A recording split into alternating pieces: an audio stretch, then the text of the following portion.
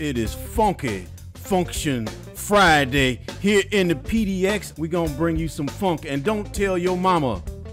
She's going to ask you where you got that funk from, and she's going to want to get in on it too. We're going to talk about the anti-join in Excel's Getting Transformed. And the anti-join, why is it called that? Think about it. Anti. I ain't joining if it ain't funkin'. So here we have two lists of songs and artists. The original list is from an old device, and it had all of the music in it that I had. The new device doesn't have all of the music, and we can scroll down and look. Oh. All right. 115 songs on this list. And this one, oh, it only goes down to 68. So we got to get this together because something's missing. Now, how are we going to do that? Now, here's the problem. You've got songs that have the same title, but not the same artist. They might be cover songs like White Lines, where you have Barefoot, Duran Duran, and the original Grandmaster Flash and Melly Mel doing White Lines.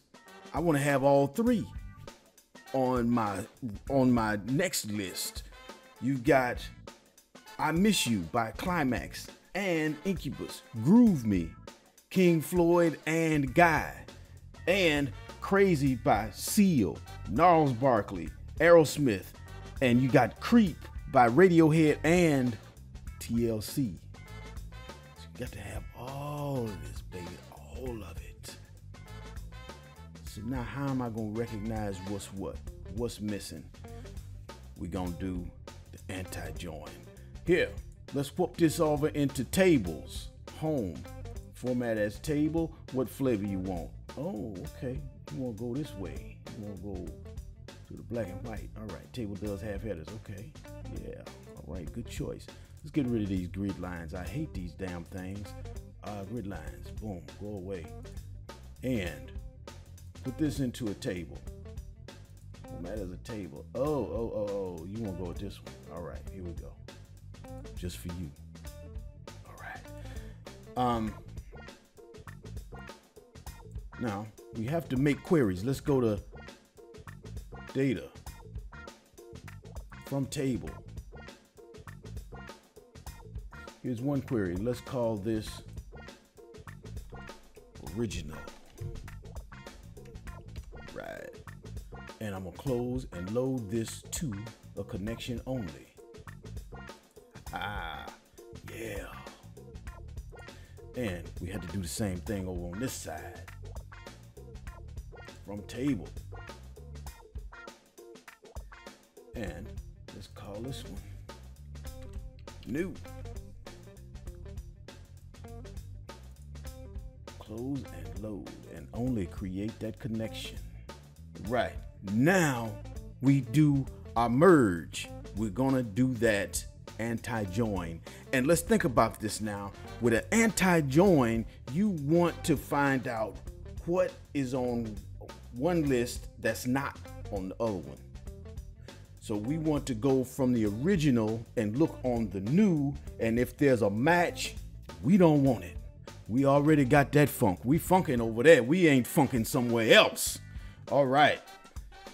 Now, new query. Merge. We are going to merge the original, leave that one up top, and the new, and we have to tell Excel what's being matched. I'm gonna match song and music, but we have to match both columns, artist and band/singer. 1, 2, 1, 2, boom. We want to do the left anti.